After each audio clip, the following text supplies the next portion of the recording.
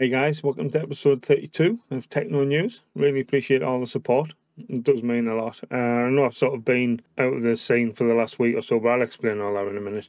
If you wouldn't mind letting this video play through to the end, it'd be very much appreciated. And if you wouldn't mind watching one or two of my other videos as well, I'd be very grateful. I am trying to push towards the viewing hours targets for YouTube monetization. So if you wouldn't mind helping me do that, I'd be very grateful. Thank you. Remember to hit the sub button. We are pushing for the 1,000. Hit the thumbs up on the video, ring the bell for alerts so you get notifications of new content, and leave a comment or even your favourite emoji in the comments just for engagement. It'd be very much appreciated. So if you follow my socials, X and TikTok at TechnoFishLive, you'll get further updates from there. And I am looking to get back onto live streaming most nights from around 10 o'clock. If you want to pop by and say hi and have a chat about this or any of my other videos, you'd be more than welcome to do so. Thank you. Yeah, as I mentioned, I sort of struggled getting on the live streams. I've had a few issues with OBS and my computers and stuff. But as well as that, I've had my daughter over for the best part of the week, with it being the school holidays. So I've been spending a bit of time with the family, trying to get my head around where I want the channel to go, and looking forward to making the push towards the next objective. So thank you very much. I do really appreciate all the support. In the meantime, let's head over to the news. Firstly, apparently Sony have announced, due to failing to meet expectations, the PS5 is set to enter its second half of life or end of life cycle. No major exclusive releases have been planned for the remainder of this year or next year, apparently. Game wise, that is. Obviously, there will still be some big titles coming out, but none of the first person exclusives. There is still rumoured release of the PS5 Slim or Pro model or whatever it is. So whether that affects things or not, I don't know. They did state that it was due to poor sales figures of the console itself. So why they're thinking of releasing another model is beyond me. But it'll be interesting to find out what happens with that. Similarly, Nintendo have reportedly pushed back the release of the Switch 2 console to 25. This is to do with getting a better launch catalogue of games together, so it's got a strong lineup ready to go. I'm sort of on the fence with the Nintendo thing. I don't know. I own a Switch, but I barely use it. Like, it very, very rarely gets the light of day. It's just, to me, I can sort of see why they do it, because of the games they want to make.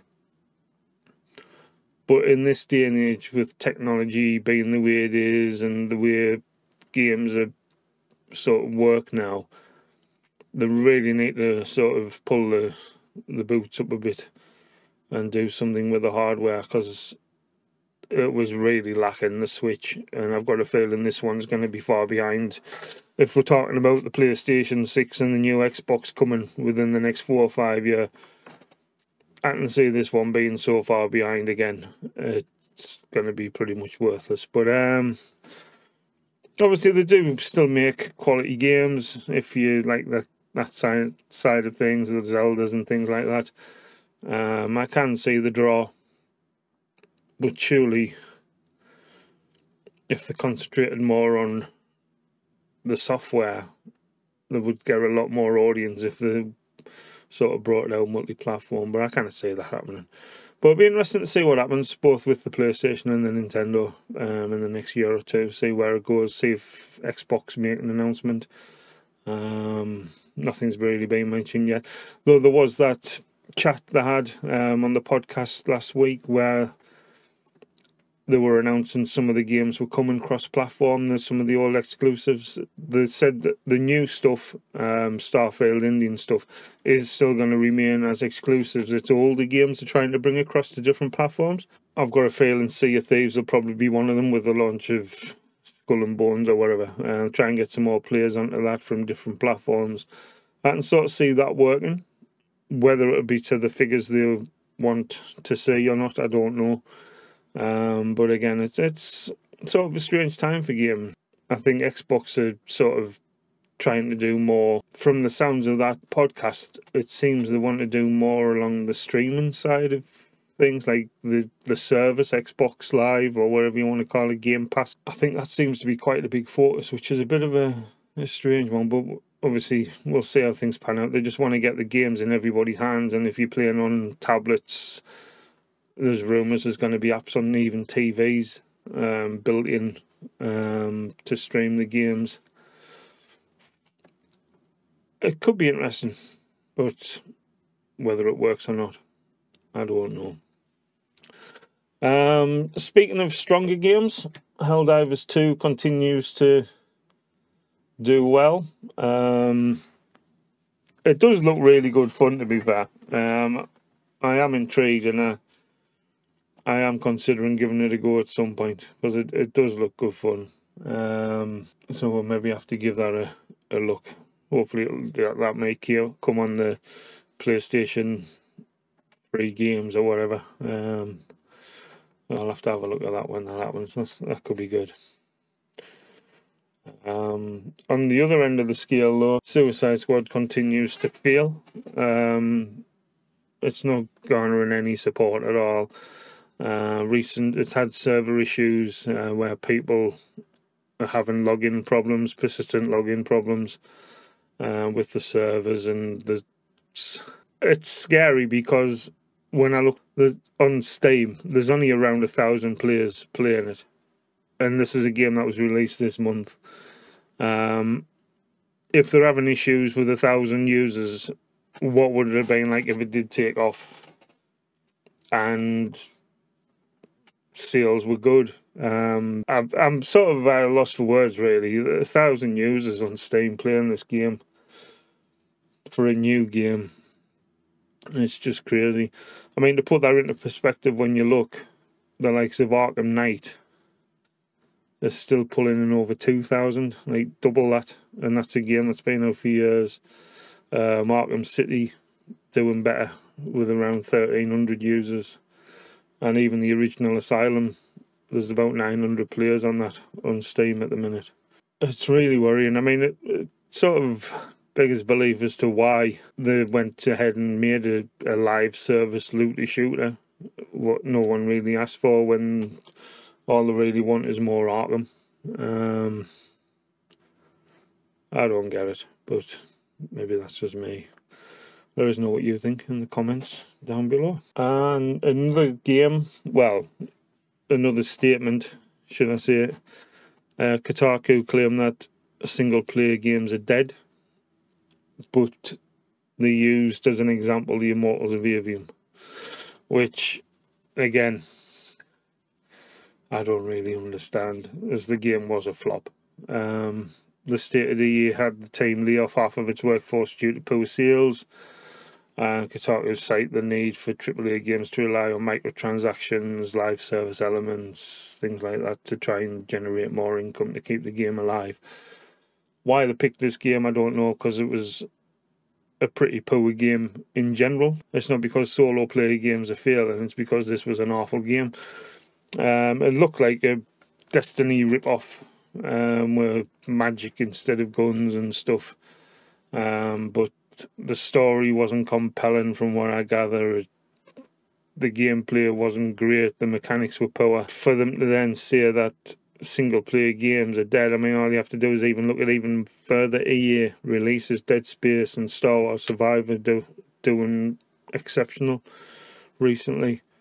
Elden Ring, other games like that, like, the statement couldn't be further from the truth. I don't know where they came up with this. I don't know if they're just trying to get clout or what, but it's absolutely ridiculous.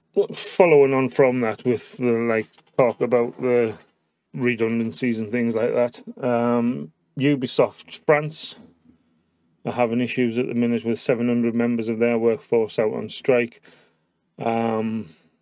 mainly due to not being able to negotiate pay disputes. Pay offers lower than inflation and things like that, much like everybody else in the world at the minute. Hopefully they can resolve this sooner rather than later and come to terms, because as we know, as we've seen in the past, the French people are good at protesting, so we don't really want that to escalate. And similarly, Bandai Namco have cancelled 5 unannounced games, so it won't affect the likes of the DLC for Elden Ring, and I'm guessing it won't affect the likes of Tekken, Dragon Ball Z, and other franchises they have as well. They're stating that it's due to sort of becoming more ruthless with taking games to full development following concept, which is fair enough. Hopefully it'll ensure that we get better quality games at the end of it. Yeah, it'd be interesting to see what comes of that. Hopefully there won't be further layoffs and things, and it's just a matter of they just sort of quality control as such. Lastly, Respawn are rumoured to be working on a new Star Wars FPS, possibly based around the Mandalorian. I don't think it's going to be the actual Mandalorian from the show. I think it's just going to be a Mandalorian, possibly based on sort of like the old bounty hunter game that was out a long time ago. Could be sort of following on from that. With that and the Outlaws game that's coming out, and the 3rd installment of the Survivors, things are looking quite good for Star Wars games in the near future, actually, which is good. Seeing about the films and stuff, but hopefully they can sort that shit out as well behind the scenes. But yeah, the games wise, it's looking quite good. So yeah, let me know what you think about this in the comments, anything I've mentioned here. As I said, I do apologise for not sort of being around on my lives as much. I have been trying to keep the content coming, but the lives have took a bit of a hit this last week. But I am looking to get back on there. If you see us go live on YouTube Gaming, pop by, have a chat about this gaming in general, any of my videos, whatever you want to talk about. Come by, be very much appreciated. And like I said, if you wouldn't mind hitting the thumbs up on this video, leaving a comment if you could, and ringing the bell for alerts for going live in the future. And I'll catch you in the next video. Hope you have a good day. Thanks for watching.